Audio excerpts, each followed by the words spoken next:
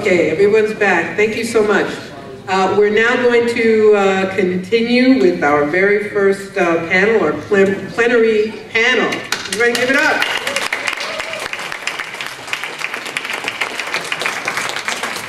Stick with 8 minutes, speakers, 8 minutes.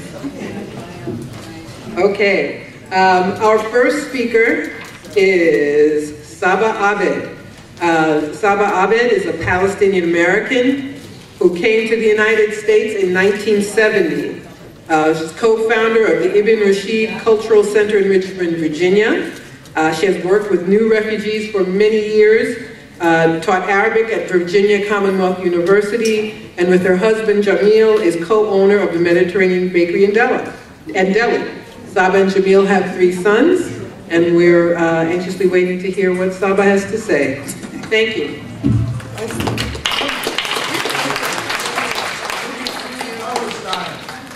Free Palestine! It's kind of weak, people. Can we do better? Free Palestine! Free Palestine! Free Palestine! Free Palestine! All right. Thank you very much. Assalamu alaikum. Greeting my peace-loving friends. Today we are gathered here to say in one voice, no to violence in any shape or form, no to belittling people because they are different, no to bullying others because of the color of their skin, religion, ethnic background, or sexual orientation. And most of all, no to wars. Many of us are gathered here because we know firsthand the pain of being in Cuba. Now I can't see my paper. I'm sorry. Okay, we know firsthand the pain of being discriminated against. Also, many are here because they are decent and peace-loving people who deplore injustice and violence. Years ago, I had a young African-American painter come to paint my house. And it just shocked me when I was trying to decide what color to paint my house. And I saw in the neighborhood a house with gray color and maroon shutters. And I was like, that's a pretty color. So I went and said, would you go down a couple of blocks down and look at that house? This is the color I want. He said, are you crazy? I am an African-American man in a white neighborhood, and if somebody sees me looking at that house, they're gonna think I am staking up the place, and I'm gonna rob it. So it just shocked me, and I was taken aback. But now, as a Muslim American, this is kind of a new thing after September 11. We are discriminated against, and we're looked at as the weird ones, the dangerous, the scary people. So, you know, I mean, it's very disturbing the way it's going. As a Muslim, I cringe every time I hear on the news that there is a shooting or explosion and pray that the perpetrators are not Muslims. Muslims around the world are judged by the action. Peaceful and peace-loving Muslims around the world are judged by the actions of the few violent, misguided people. These misguided people, in many cases, not that I'm justifying what they do, but in many cases they are just frustrated with the destructions of their homeland. These imperialist countries come and steal all the resources and destroy their countries, and then they are surprised why are they violent. So I think, again, that thing, if you want peace, you have to have justice. That's right. Okay. So many young Muslims who used to feel like they belong in America are subjected daily to the portrayal of Muslims as bad, dangerous people. They hear it from politicians and the news. They see it in video games and the movies, and they feel like they're under siege. This feeling is reinforced by the increased number of attacks on Muslims and their mosques. Attacks on mosques have increased tremendously, to borrow a phrase from Trump,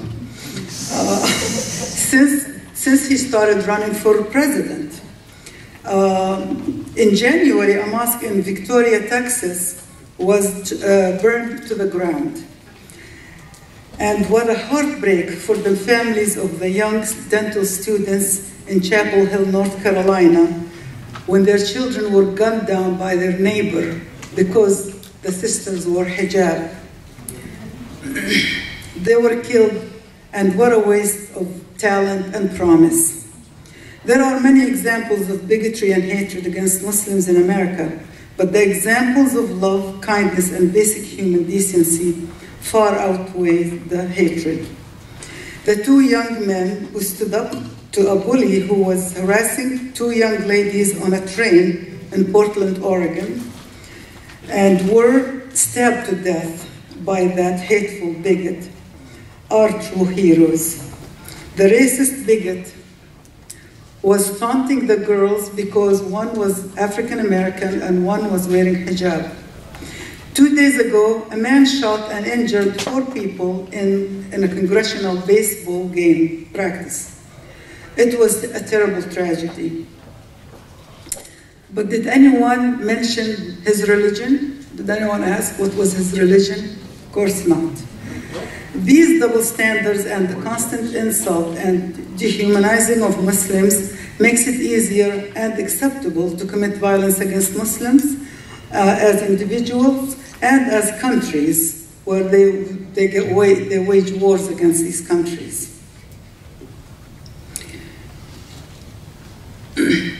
We must stand united together against all violence, and not only when we are affected. We must stand up for each other in joy and sorrow.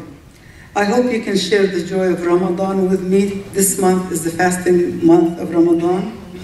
But for many years, since 1996, there has been an iftar, a break of fast dinner at the White House, started by Hillary Clinton, continued by George W. Bush and Obama, and now Trump is canceling that. Well, in fact, the first iftar dinner in the White House was hosted by Thomas Jefferson 200 years ago when he had dinner for a Tunisian envoy to the US. However, Trump canceled the iftar this year. This was another example of Trump's bigotry and disrespect for Muslims. The reason that the dinner is important is because of its symbolism. It is the acknowledgement of the Muslims as an intricate part of the American mosaic. His action and words are tearing up the country and the world. Thank you very much.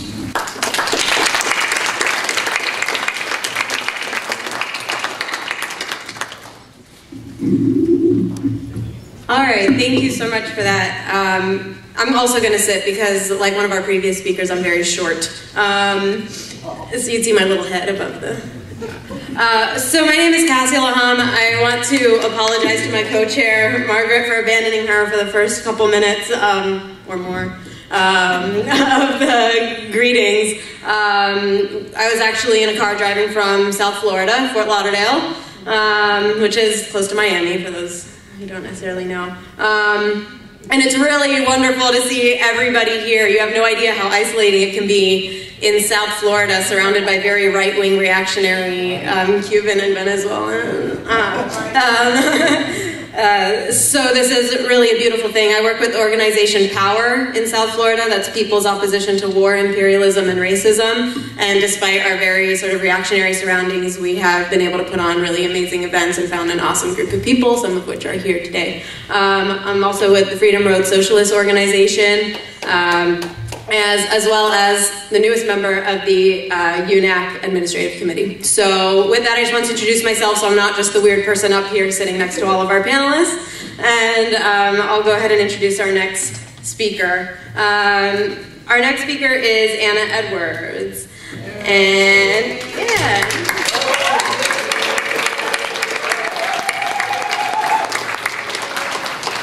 So Anna Edwards is a graduate student in history and chairs the Defenders Sacred Ground Historical Reclamation Project. Since 2002, the Defenders have worked to reclaim and properly memorialize Richmond's Shockoe Bottom, once the center of the U.S. domestic slave trade, including the current struggle for a 9-acre memorial park. So without further ado, Anna. Thank you. Whenever I get up here, I'm never quite sure how I'm going to get started, so I'm going to try and make all the critical points up front. First, I want to say that I came from a conference in South Carolina called Transforming Public History in Charleston and the Atlantic world, and it was focused basically on public historians getting together to talk about the ways in which history is being done differently, and specifically to raise up the history of slavery and the impact here, but throughout the diaspora. And what I didn't know when I went down there was that this weekend also coincides with the 2-year anniversary of the slaughter of the members of the Mother Emanuel AME Church in Charleston. And so we were privileged to have members of that church at the conference talking about their experience since then, the fact that they are archiving every single gift that people send to acknowledge and to share in their grief and in their recovery. It was moving. It's my first time in Charleston. I went to the Old Slave Mart Museum to experience one of the most powerful small museums I've ever been through. It was a good reminder when you walk around a city as really quite beautiful as Charleston, certainly in the downtown area, and realize that it's a beautiful city, and it was a city built by slavery. What's become, and I think the reason I've evolved to do public history is Shockoe Bottom birthed me. We started the struggle to reclaim the Black history of Shockoe Bottom back in 2002. And it really became a committed project in 2004 after we had successfully sort of taken on a campaign to put a historic marker on the site that I hope that you all will join us at on Sunday, overlooking the site of Richmond's oldest African burial ground, but also, if you look in the other direction, the site of the epicenter of the domestic slave trade coming out of Virginia. Back then, the reason we did it, the reason we started this, and the reason it has relevance to a conference like this is because we were grieved by seeing the lack of hope and pride in what appeared to be the lack of hope and pride in the young people of the Black community of Richmond, the despair. And I remembered attending a meeting of the World Affairs Council here in Richmond. I didn't really quite know what it was, but in any event, there was someone there who was speaking to the Palestinian crisis and spoke to the idea that if young people cannot see a future, then they do lose hope, and they will not aspire to a future that they can't even identify, right? And so, with that being sort of top of mind, the story of Gabriel's rebellion and the way that Gabriel took on, along with at least 25 others, 50 more who went on trial. There were potentially 500 to 1,000 just in Richmond that were going to be involved. It was networked out so that there was speculation that potentially anywhere from 2,000 to 10,000 people were in the ready in one form or another to join that rebellion. He was 24 years old. He was exactly the age of the young men that we were worrying about here in Richmond. And we did a program one year with a program called the Midnight Basketball League. And that was sort of to give these young men a cultural experience while they were playing basketball, because basketball was something they could all relate to. They were young men who had been in jail. Some of them had families. And we started talking to them. We started just sharing the story of Gabriel's rebellion. I was very excited, and I waited for them to get excited with me. But you know, I'm not a young man. I don't play basketball. It was like, you know, where they were looking. I mean, I know they were good. They waited patiently to find the connection, right? But they found it. So, 30 minutes into the presentation, all of a sudden, they took it over. They said, so what you're saying to me is that Gabriel was fighting the same man that we're fighting. And from then on, it was their conversation, and I got to listen, and it was spectacular. And it was that told me that the story of Gabriel's rebellion was extremely important and it needed to move into the public realm. So we thought that because Gabriel was Richmond's story, that Richmonders knew it and they didn't know it. Or they knew a little bit, but they didn't know much. And what they didn't know, though, was the global impact of Gabriel's rebellion. They didn't know that Gabriel's rebellion took place in a time when Thomas Jefferson is running for president. We all know what presidential elections make people do. So it meant, actually I'm going to make you all go do your homework. So these are all your little bits and pieces, and you can go look things up. This was critically important to the country. Virginia was freaking out because the Haitian Revolution was at its most successful at this point. So we were talking about returning to Richmonders their own hero. We wanted them to have him back, and we wanted them to know about his wife, Nan. Because there's like no information about Nan, but clearly there's a woman involved, right? And we never get to know about the women who were involved in these rebellions because they're not the ones who get written about. Even more so then, we're moving the ball a bit now. But in those days, it didn't happen. So to give them back Gabriel, but also to say, down here in Shockoe Bottom, this is where Gabriel gave his life. So they caught him after he was betrayed and there was a storm. 50 went on trial, 26 died. He was of those who died on the burial ground in Shockoe Bottom where you were going to put your feet on Sunday. We could give to Richmond, we hoped, a place to connect with a history that was potent with resistance.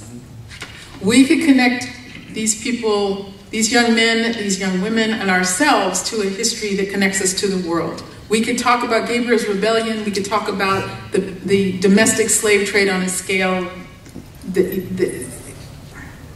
well, you know the scale. And we could talk about Haiti and what it meant to Haiti to win that revolution, to kick out the French from this part of the world. And what it cost them, and how it affected the world thereafter, how it affected Haiti and this country, how we have so many French Haitians, how we have so many Black Haitians and Black French people. This was a revolutionary period that we're talking about. This whole world was in an upheaval at that moment, and Gabriel was of those who recognized it and took a moment. They took advantage of that moment and they fought for slavery. They gave their lives for it. They did it here in Richmond, Virginia. They did it in Shockoe Bottom. And our struggle to reclaim the African burial ground was successful in 2011. The pavement that was there is gone. It's now a grassy field. Our struggle now is to preserve the history that is there. We have had to defend it from luxury condominium and baseball stadium developments 3 times over. We believe that that is finally over. But what we are fighting against now is the fact that there are people who believe that all the Black community should get is what is provided to them. We are calling for a 9-acre memorial park because it is pretty much all that is left that we can claim in order to tell that story. And it's an epic story. It's not a little story. It's not a marker story. It is an epic global story that takes place here, that we are all a part of, and there is no way on this earth that we should accept one small building on a 1.7 acre site when 9 acres compares little to the 135 acres of Hollywood Cemetery, which was and remains principally a cemetery for the elite white of the antebellum or pre-Civil War period. 9 acres versus 135. The other point, the last point that I'm going to make, and I do expect you to cut me off, is that we have these Confederate statues, that we have the biggest Robert E. Lee statue, I think, in the country, that we have Monument Avenue, which has been named one of the most beautiful streets in the country.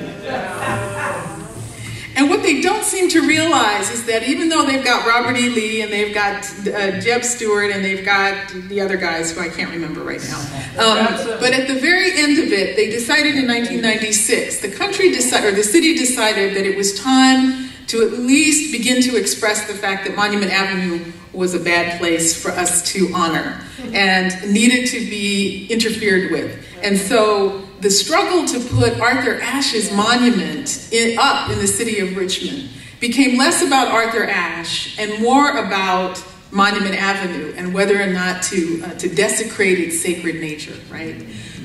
So Arthur Ashe was a tennis player, he was an educator, he was a humanitarian. But what I find best about his presence there and why I find that relationship to Gabriel's rebellion so poignant, and our struggle to reclaim this African burial ground, to make Gabriel's story popular knowledge, to make this place available for people to make those pilgrimages that are so important, is that Arthur Ashe's statue is on Monument Avenue to me because he was an anti-apartheid activist. He fought white supremacy. They represent white supremacy. Monument Avenue was created specifically to tell Black Richmonders that the white elites were taking it back and that this was what they expected their society to look like. Those statues have had their lifespan. It is time for them to come down.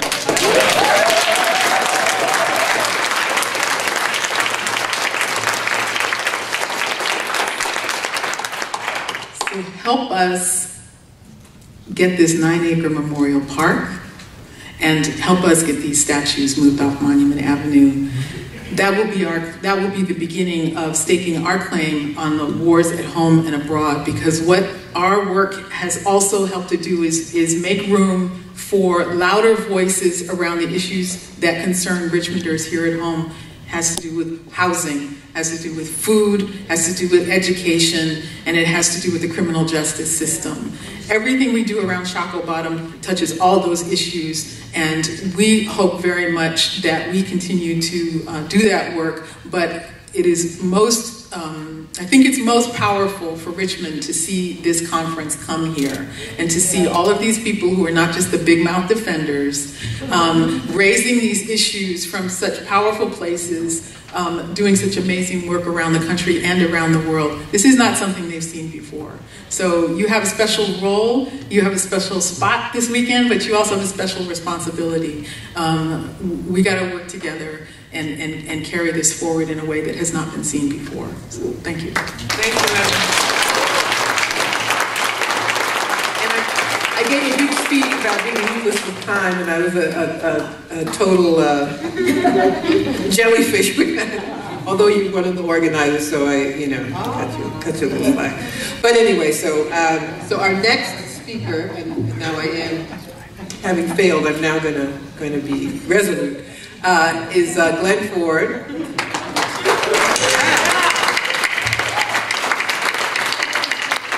My colleague and mentor. Glen is the executive editor of Black Agenda Report, co-founded with H. Dixon and myself in 2006. Glen is a lifelong activist. He's worked as a broadcast and print journalist since 1970, and he's the author of The Big Lie, Analysis of U.S. Press Coverage of the Grenada Invasion. Glen Ford. To the people.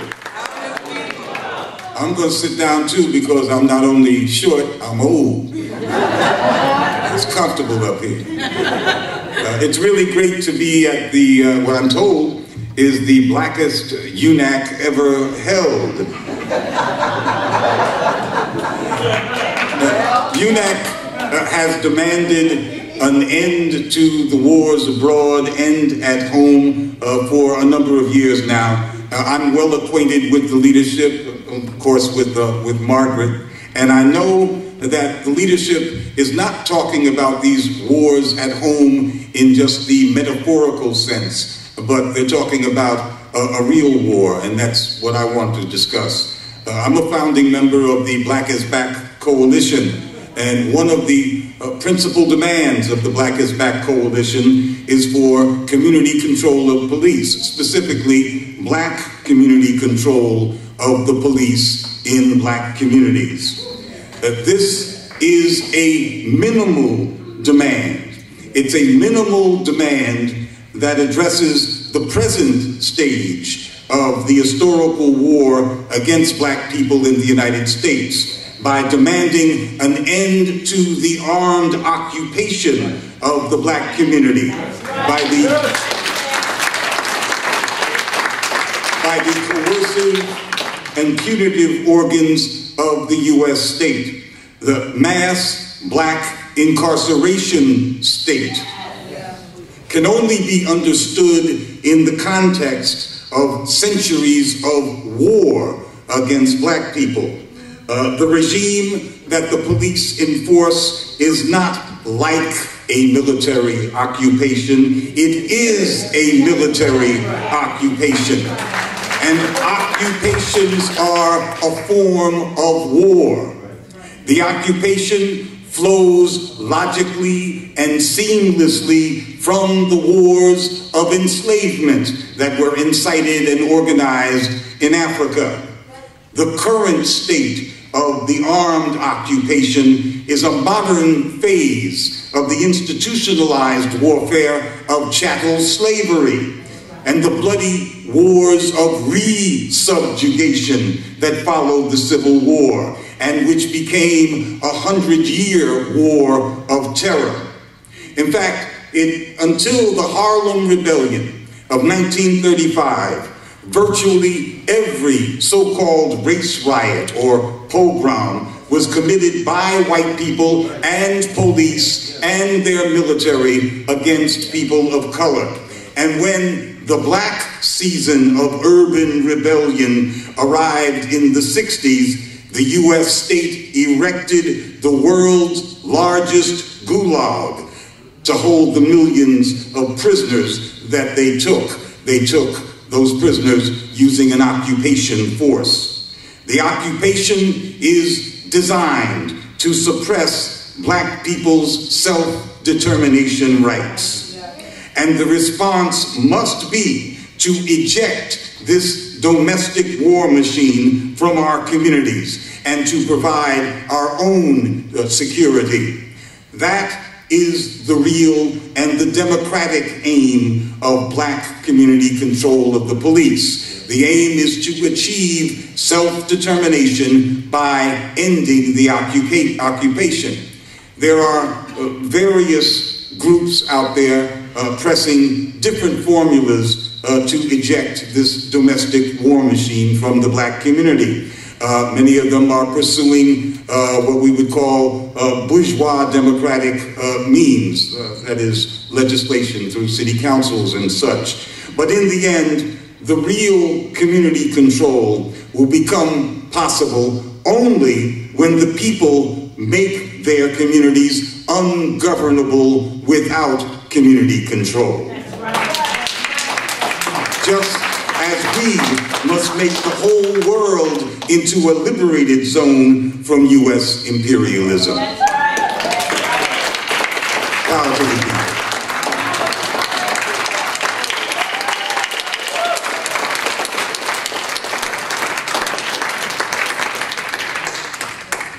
Okay, so our next speaker, Aaron O'Neill. Are you here, Aaron? We didn't know if we saw you. Oh, all right.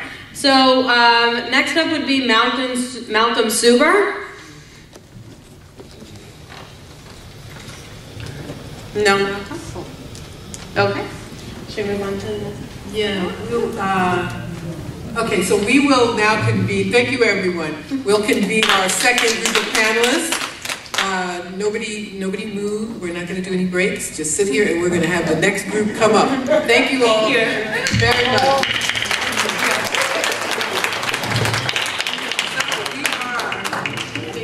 We're looking for Adria. Please come up now. Adria Scharf, Kevin Zeese, Whitney Whiting, and Rebecca Keel. Thank you for our last group of panelists.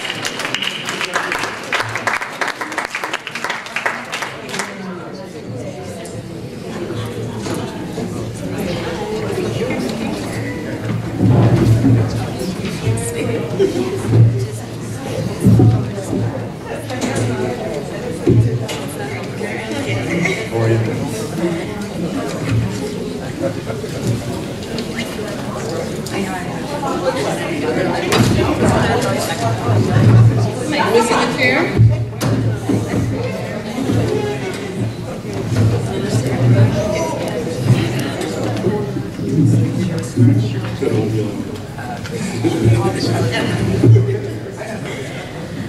All right, so first up on our next panel is Adria Scharf. She'll be talking about what the wars abroad cost us here at home.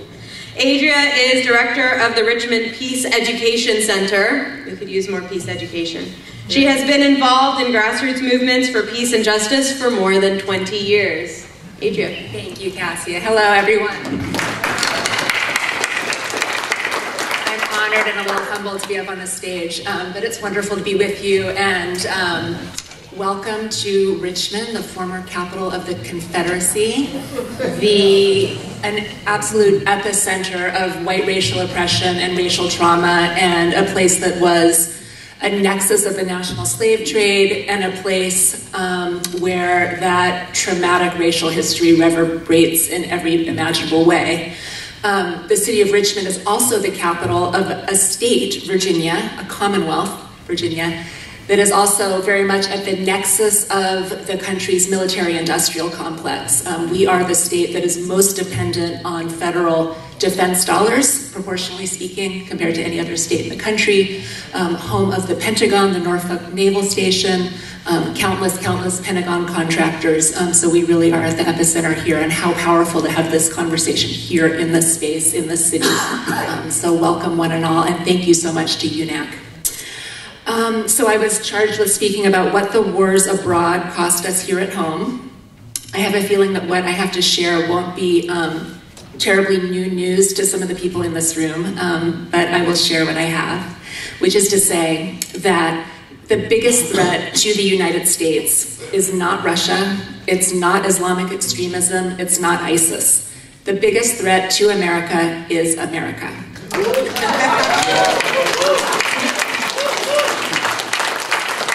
The biggest threat to our society is our own deeply misplaced priorities. We as a country pour almost $1 trillion every year into war and militarism while depriving our communities of the most basic investments in things like jobs, healthcare, schools, alternative renewable energy, the very things that would actually secure a healthy future for our children. The establishment calls this a national security strategy, but it would be far more accurate to call it a national self-destruction strategy. And the single most important thing that people in the United States can do to provide real security for our children and to promote peace internationally is to work on getting our own priorities straight. So this was the 2016 federal budget. So how much do we really spend on war and militarism? This was the budget for 2016. So this is the final year of the Obama administration. And you can see the big blue slice of the pie. It's more than half of the federal discretionary budget. 53% went to military and war, 53%. By comparison, we spent just 6% of the federal discretionary budget on education, 6% on housing and community, and 2% on transportation. Now, Congress just passed, last month, a $15 billion spending increase for the Pentagon for 2017, so that big blue slice of the pie is getting bigger, not smaller. And for next year, 2018, Donald Trump is proposing a massive $54 billion increase to military spending over recent levels. The increase alone is more than the United States spends on highway safety, national parks, and public housing combined. So this is the proposed 2018 budget compared to 2016. Oh, hell no. Exactly. So he'd bring military spending up to 59%, or $679 million, by literally taking the axe to those tiny slivers of investments that we make, for example, in public housing and environmental protection and other programs. It's become sort of trite to say a budget is a moral document, but it's true. A budget shows you what your country prioritizes, what it values and what it doesn't value, what it feeds and what it starves. And what we feed most is our war machine. And while there has been a little variation across presidential administrations, President Obama and the last Congress technically had reduced military spending a little, at least compared to the obscene heights during the Iraq War under Bush. But really, if you step back and look at the bigger picture, that big blue slice of the pie, it remains bloated and giant, whoever's in power, and it remains far and away the largest slice of the budget pie under every administration, Republican or Democrat. And not to get too wonky, but just to be clear, these pie charts don't include Medicare and Social Security. Those are taken out of your paycheck. This is the federal discretionary budget, which is like the budget that Congress makes decisions about and allocates every year. So, and at the Peace Center, we sometimes do these like tax day leafleting educational actions at the downtown post office, where on tax day we go out and we hand information like this to taxpayers, to show people where their tax money is really going. And we get a lot of, I suspected this all along, but people don't really know. People think and imagine that when they pay their taxes to the IRS that it's going to like fix potholes or put a roof on their kids' school. But it's just not true. We spend far, far and away more on militarism and war than we spend on things like roads and schools and basic needs. We pay dearly in Virginia, and especially in Richmond, for this level of war spending. Just a few examples of the sorts of trade-offs we make. For the cost of just one F-35 fighter jet, which costs more than $100 million, you could build an entire regional rapid transit system in our metro area, which is something that we need. For the amount the state of Virginia contributed to the cost of the wars in Iraq and Afghanistan, we could have instead covered full four-year university scholarships for almost 1 million college students. And for the amount Richmond City taxpayers alone pay in through their taxes for the Department of Defense, we could so easily, many, many, many times over, cover full four-year college tuition or apprenticeship programs for every high school student graduating from RPS and jobs programs and you name it. The bottom line is, a city like Richmond, well, the bottom line is that the city of Richmond has a 40% child poverty rate. So many more investments should be made in our city and other cities like ours. Our tax dollars should be going to pay to repair the roofs of the Richmond public schools, to jobs programs, regional transit, foreclosure assistance. We need more quality public housing, etc. Dr. Martin Luther King said in 1967 something like, every bomb we drop in Vietnam explodes in our cities. And today it's very much, in a very real sense, like every bomb we drop in the Middle East, explodes in Gilpin Court and Mosby Court and Fairfield Court here in our city. So, and in my work here at the Peace Center, we do a lot of work with teenagers, training teenagers to be activists, teaching them about the history, including the racial history of our region. This week is graduation week. And so a lot of the seniors that we've come to know and love over the years are graduating, and it's a time of celebration. But it's so sad that over the years, I have come to see graduation week as actually one of the cruelest weeks of the year. Anna mentioned despair and the despair of our young people, and it's like these bright shining stars, these brilliant young people, mostly kids of color. I'm talking about kids, this is a working class in a poor city, and these are kids that are growing up in challenging environments. And they've been led to think that they will have opportunity. They've been led to think that if they do good in school and play by the rules, that there will be a hand up. And it's just like this week, the reality starts to set in. Like, maybe they got into college, but the financial aid letters are coming, and they're like, nobody's gonna pay their college. There's very little help. There's even very little federal aid. And I just start to see, 1 minute, thank you. Start to see the despair set in. So we're always told that there's no money, but that tale that they tell us that there's no money, it's false. There's an abundance to be had if we had the political will and the people power to bring about a genuine change in priorities. There's no austerity going on in the defense sector. In fact, American taxpayers work 27 days a year just to pay Pentagon contractors, according to the National Priorities Project, the Pentagon contractors that are literally gorging at the trough of the federal money. In Virginia, when you say we need to cut military spending, you always hear the jobs argument, that we need defense spending to keep our jobs. And there's a little bit of truth in that, in the sense that if you did pull all the defense dollars out of the state of Virginia tomorrow, the economy would probably collapse because we are so the state would be extremely poor because we are so dependent on defense dollars. And at the Peace Center, we continue to advocate the idea of defense conversion and believe that that remains an extremely important idea for the Commonwealth of Virginia and nationwide. We've built our economy around war and militarism. And in Virginia, they did it for tobacco. They transitioned the tobacco economy into other crops. We need to be thinking in those terms about the defense economy, the military economy. So we stand before a fork in the road. That was very much true before the November elections. It's just as true today and has become more obvious to a lot more people now. We must choose between having an empire or having a livable, reasonably humane society. We can't have both. It is a choice, and there is so much at stake in the outcome. Thank you.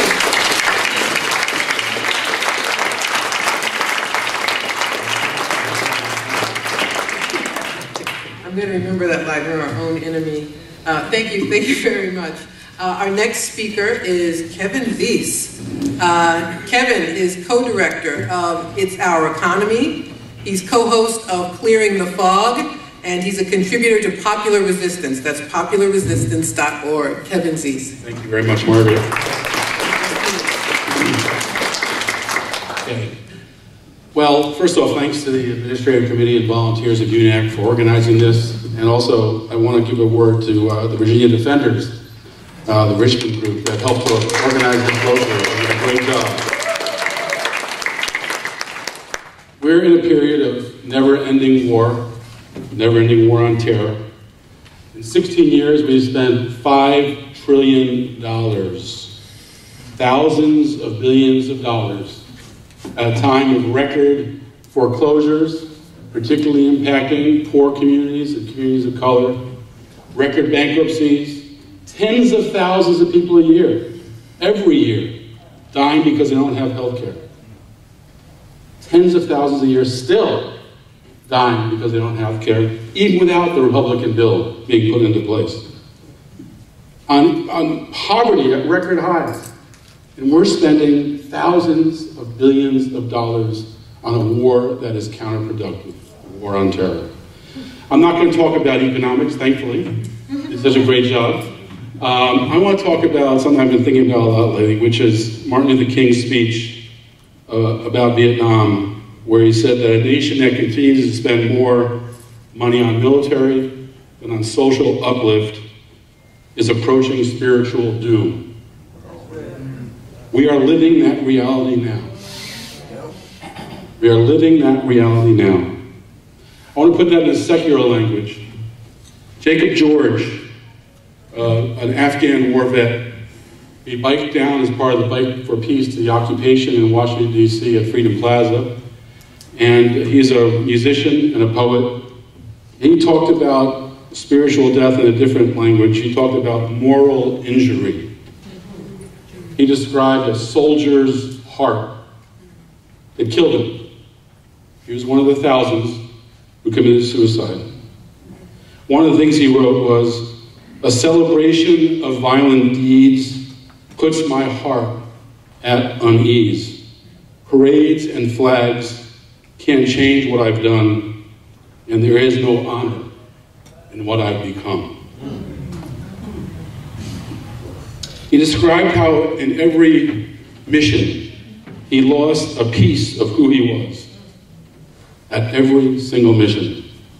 Well, I've been thinking about how this applies nationally. Every bomb that's dropped is a moral injury to our nation. What we're doing to people on the ground, at weddings, walking in fields, just being in the wrong place at the wrong time. We glorify war in movies, we show the shock and awe attacks, the bombs bursting in air, to glorify our military. We have war holidays, we make war heroes, but this is not overcoming our moral injury. It's not overcoming our moral injury. The media lies to us about it.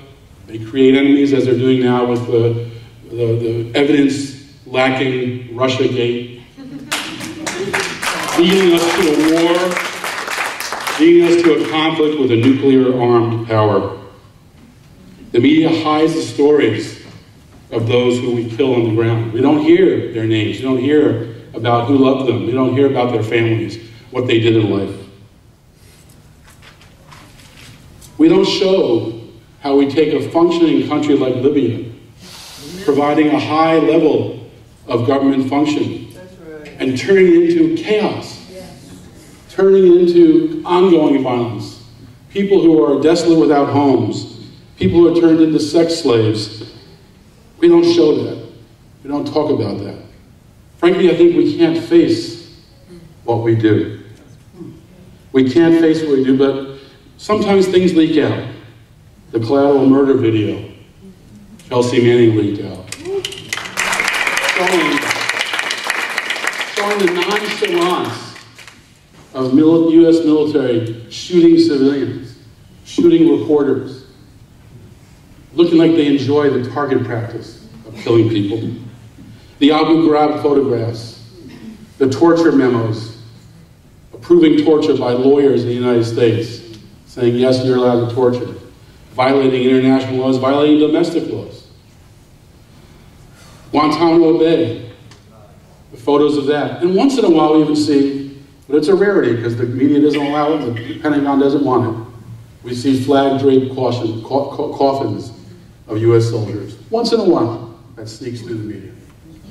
We get diverted off these leaks, these photos, into the next diversion, but they leave an indelible mark. They're not forgotten.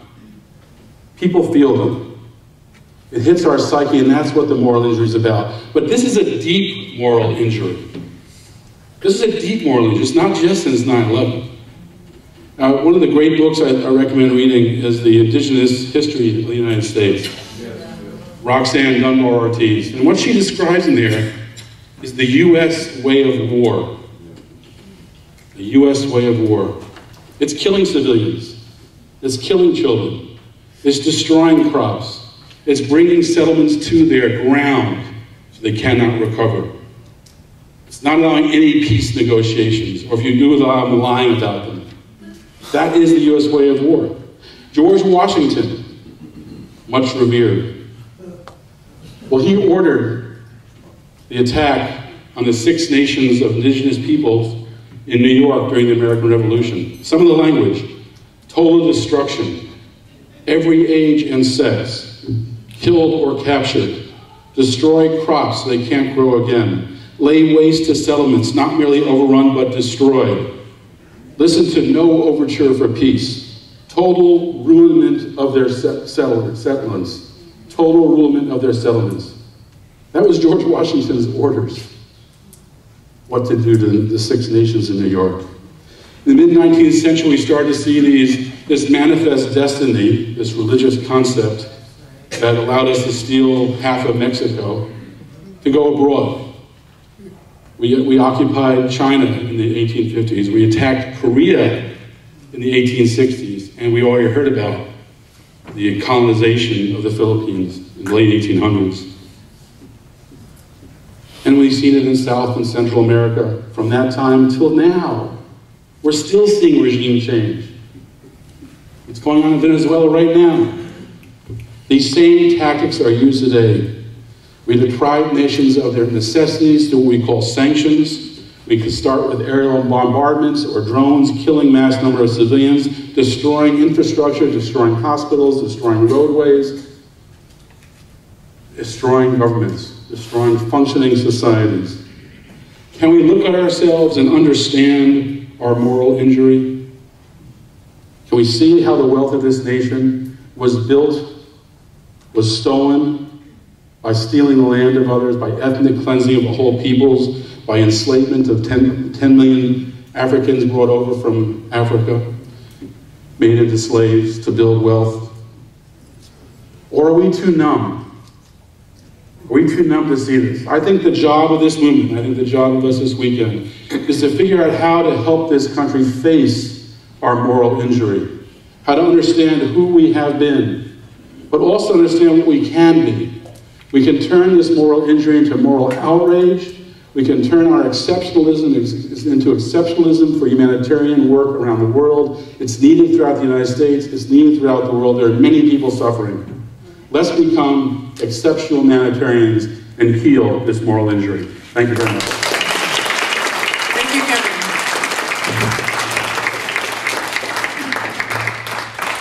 Thank you for that. Sometimes in the anti-war movement we act as mirrors, right? So next up we have Whitney Whiting. Whitney is an activist, video editor, and producer of a new podcast about pipeline resistance in Virginia. She traces her current political involvement to childhood conversations with her grandmother about human rights and the environment, and to Virginia public schools for teaching her about climate change in the 1990s. The floor is yours. Thank you. Yeah, I'm gonna sit here too because this just feels more comfortable. Thank you to the defenders for putting on this event, and I'm really glad that this was a topic that they asked people to speak about, pipelines in Virginia and the Mid-Atlantic, because I've been hearing a lot lately, obviously now, especially with what happened last year in North Dakota at Standing Rock. You say the word pipeline and people get, their ears perk up now, finally. But I've been hearing a lot of talk this week online and social media after our recent Virginia gubernatorial primary that, well, that's just one issue. That's a single issue. I'm not a single issue voter. Talking about this in this conference and all of the other interconnected things that we've been talking about tonight already just proves that this is not a single issue. Pipelines, at least for me, pipelines equal climate change, equals water rights, equals healthy communities, equals reproductive rights. Pipelines may equal more money for companies like Dominion, higher rates for the ratepayers, because we'll be paying for this infrastructure, not Dominion, income inequality, and environmental justice and environmental racism.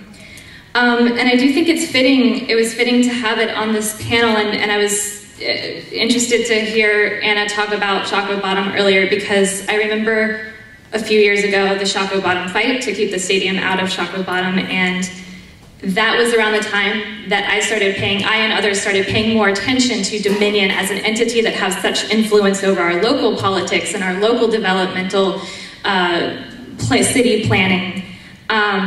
And that was around the same time that they announced the proposal for the Atlantic Coast Pipeline to come through West Virginia, and North Carolina. And so naturally, friends and I, close friends, and lots of different people in Richmond started paying attention to this fight. It's been going on for 3 years now, and there's not just one pipeline that's proposed to go through this state. There are actually two pipelines, and they're almost identical. There's the Atlantic Coast Pipeline that was proposed in May of 2014, and then just a few months later, another company, EQT, announced their proposal for the Mountain Valley Pipeline. And both of these pipelines are 42 inches in diameter. They are high-pressure natural gas pipelines, both originating in West Virginia and crossing multiple state lines, crossing the Blue Ridge Mountains, very steep slopes. It's unprecedented, the territory that they're trying to bring these pipelines over. And one other thing they're similar is because they both intersect with this Transco pipeline, which is an existing pipeline that's been around for decades, and it goes from the Gulf Coast all the way up to the northeast of the country. And the reason that that's so critical is because, and it's something that the pipeline opposition groups have been trying to talk about, is that if these pipelines are built, that intersection with the Transco line means that these companies could export this natural gas very easily up through the Cove Point export terminal that's being expanded currently. That's another fight that people have been fighting for a long time in that community. And of course the companies will say that they're not using it to export. They'll say that this gas is because there's a growing demand for electricity in this region and in North Carolina. Studies show that that is not true. We actually have a decline in energy demand. So knowing what we know about these companies, about capitalism, about the reason that they exist, and their need for making continuously making a bigger profit every year, I have no doubt that should they think they need to export it, they will. And the other reason that that intersection with the Transco line is so important, at least for the Atlantic Coast Pipeline, the ACP, is that that intersection happens in a community called Union Hill in Buckingham County.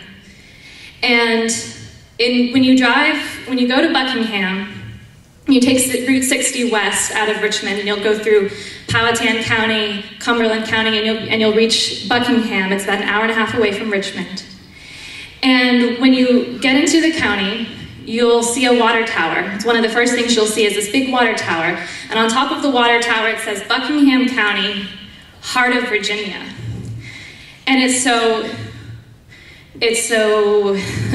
appropriate because Buckingham County could possibly be the heart of this pipeline struggle that's been happening for 3 years.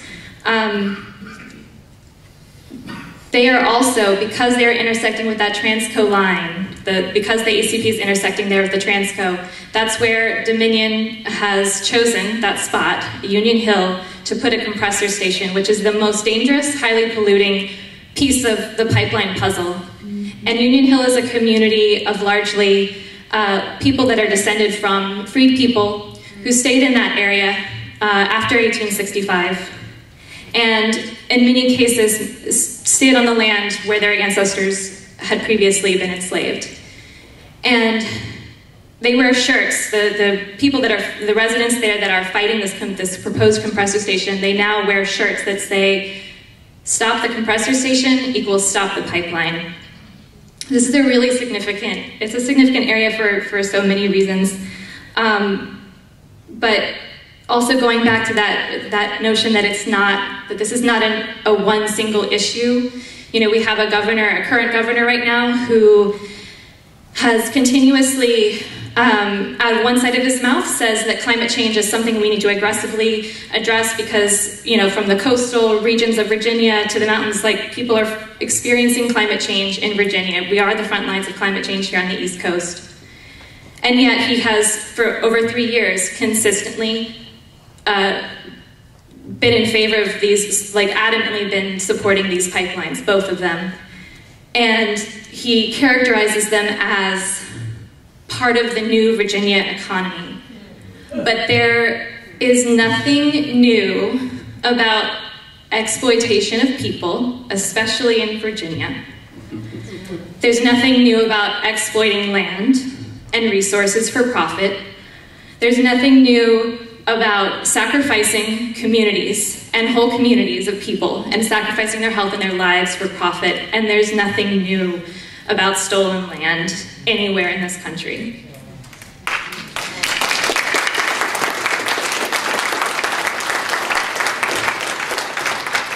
I'm really glad that that finally over the last several years we've broken the national consciousness about climate change and about new fossil fuel infrastructure, and that people continually are rising up to resist it. And I hope that folks will keep an eye on communities like Buckingham and all the communities that are fighting these pipelines. As we move closer to through the process, in just the next several months, they're going to be at the federal and the state level voting on permits for these projects. And of course, along with those decisions will also be the decisions that community members will have to make about how they resist this. So I hope people will keep an eye on them. And to that end, some friends and I have started a podcast where we're interviewing folks on the front lines who have been fighting this for the last 3 years, and we're trying to get their stories to a wider audience so that people will know what's already happened with an eye looking towards the future, which is very, very much upon us right now. So, thank you. Thank you.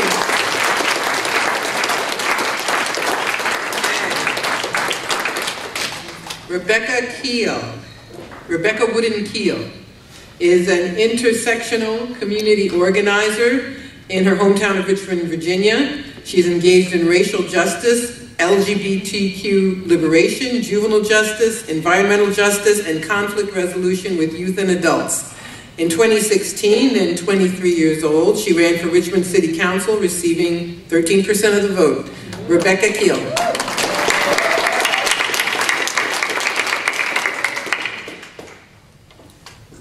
Do you have the ability to access these words? Can you hear me? Should I speak louder? Louder. Do you have the ability to access these words? Can you hear me? Should I speak louder?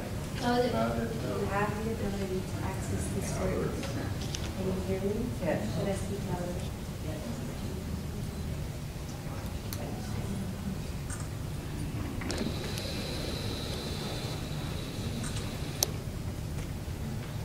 Louder. Louder.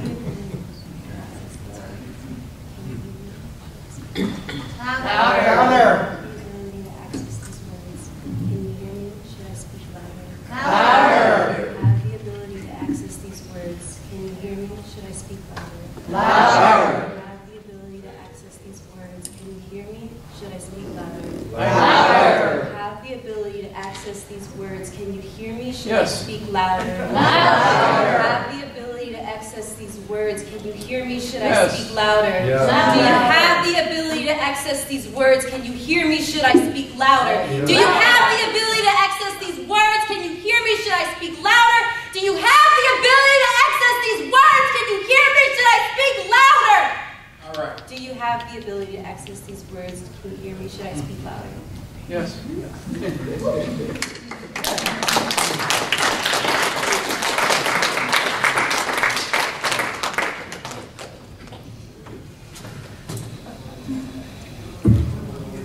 I don't know how else to make people understand what it is to live with physical challenges. So that's what I'll be speaking about tonight. That was an auditory challenge. Many folks do not have the ability to hear. I myself do have hearing. I'm appreciative for that, but I am legally blind. I am visually impaired. I am someone with a physical challenge. So I'm going to be really honest with y'all tonight and get close and accommodate myself. So I apologize for covering my face, but I need to. It's how I can have accessibility with myself. So with physical challenges and ability that folks have, I think it's important to remember that everyone is temporarily able-bodied. You will eventually lose your hearing slowly, and maybe not completely. Your bones will lose density.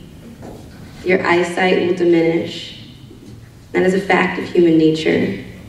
Some folks move quicker than others, and some people are born with different conditions.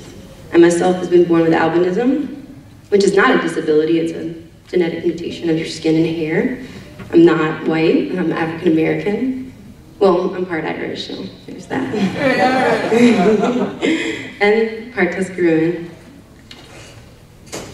So, with this stance of being temporarily, with albinism, I should say, comes along visual impairment. Most folks with albinism are visually impaired in some way, shape, or form. So, with my visual impairment, I have both nystagmus and astigmatism, which is actually quite common, but with nystagmus, my eyes are always searching, and with astigmatism, they can never actually land.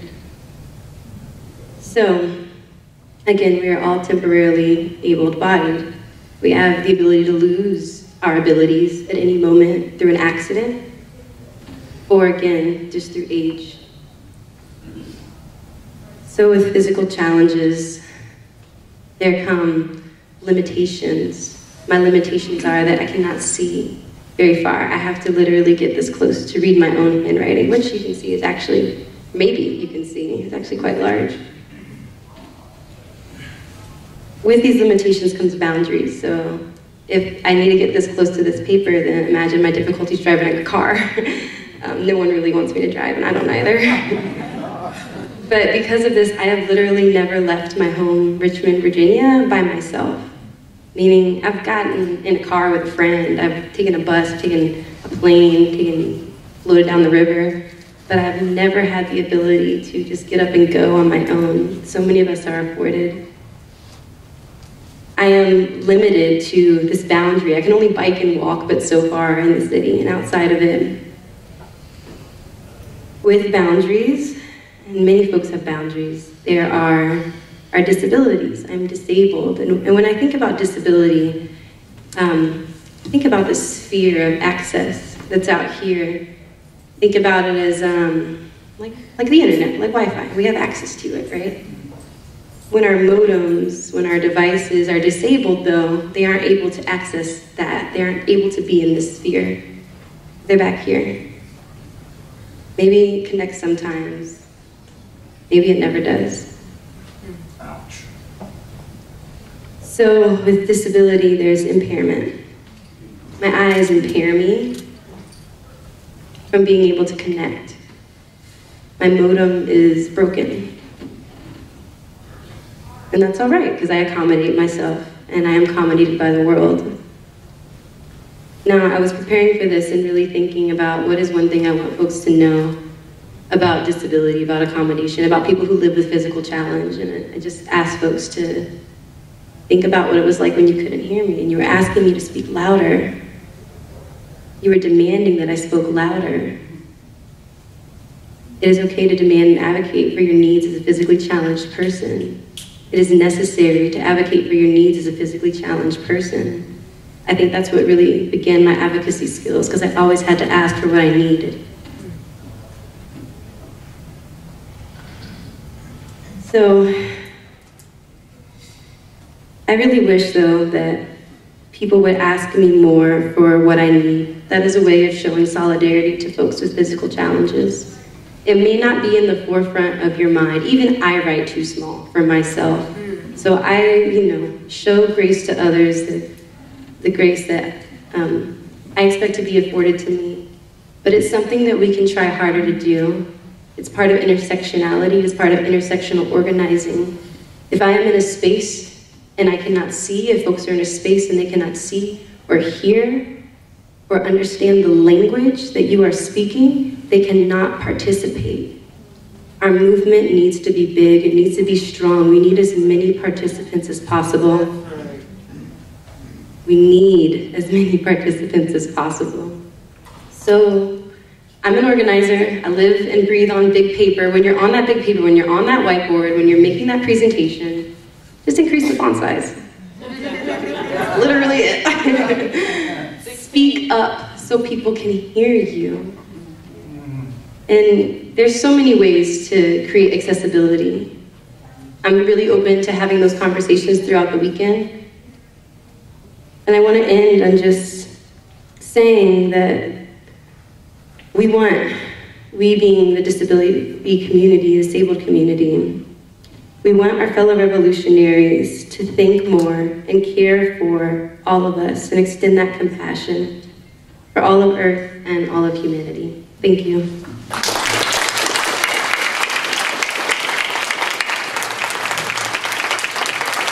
Thank you, Rebecca.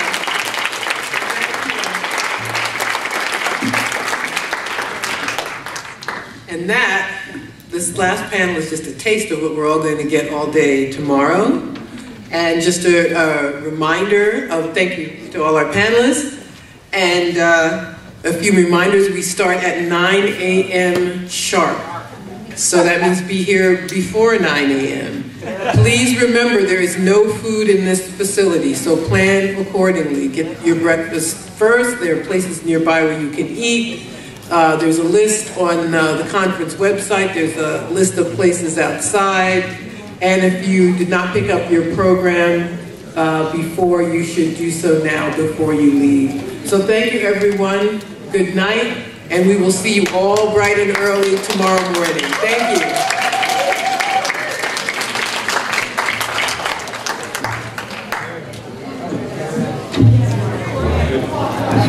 you.